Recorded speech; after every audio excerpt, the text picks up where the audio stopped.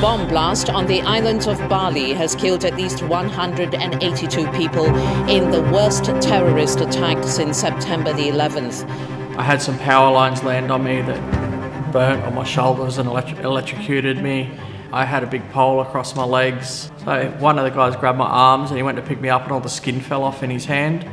When I was put out the front next to this car, the car that I was next to caught on fire and it burnt all my back. So all my back is skin grafted. I was presumed dead, deceased, and I was pushed away to where all the other deceased were and covered over with a sheet. A guy that I now know, Clayton, saw my arm move under the sheet and uncovered me and got the doctors back to me. So where I was burnt, I was swelling and it was cutting blood supply, so they were just cut open. There were no anaesthetic or anything like that. Prior to the army coming, there was no painkillers or nothing. I had 2 Panadol put in a saline bag. Mind you, I had broken legs, I had compound fractures, I had burns to 85% of my body. I had a broken pelvis, my back was broken in 4 places, my arms were broken, I had a fractured skull. On top of that, shrapnel wounds everywhere. And I was the worst injured person still alive in Bali at the time. And then your prosthetics require muscles to work, mainly your stomach muscles. Well, I've lost all my right hand side stomach muscles, so I had all odds against me. And they told me for months, you know, you'll never walk, don't bother trying, you can't do it, get used to a chair. I'm like, you know what, who are you to tell me that? Within a week, I was up walking in the rails, and I'd go in there every single day and just practice and practice and practice. I'm thinking, I'm gonna prove these doctors wrong.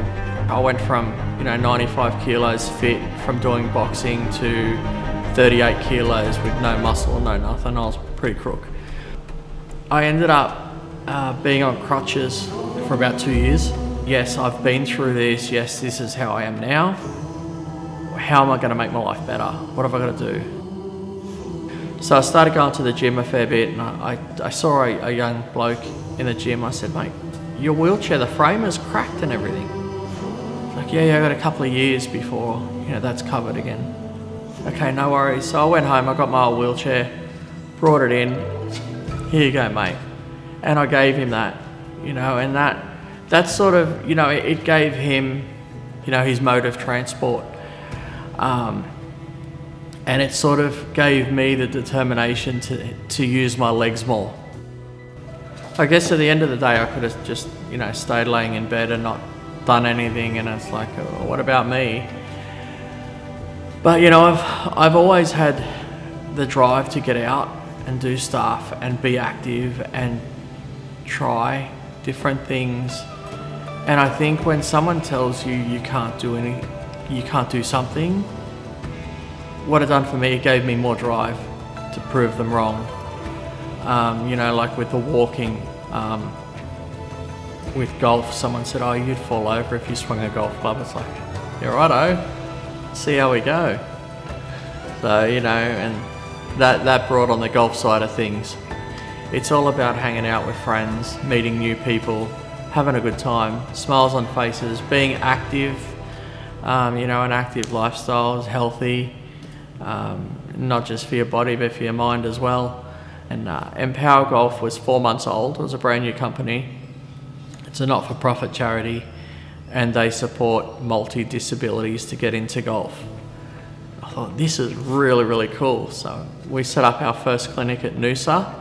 That was 10 years ago. And I absolutely loved it. You learn so much off so many different disabilities. It's like everybody in life. Everybody has something they can teach you. We've got 98 PGA professional golfers that work for us, 3,000 clients, and we've introduced over 50,000 disabled to the game of golf.